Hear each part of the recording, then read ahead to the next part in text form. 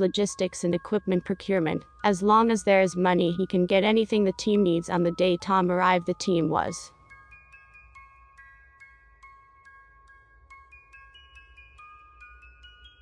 having problems hacking into the bank system. They need a code to enter the system, but it will take time, and they don't have it. Tom suggested a simple solution for the problem. He told them to call one of the bank's clients and pretend to be an automated voicemail recording. That move will let them extract the codes they need from that client. After trying it out, the team quickly acquired the code.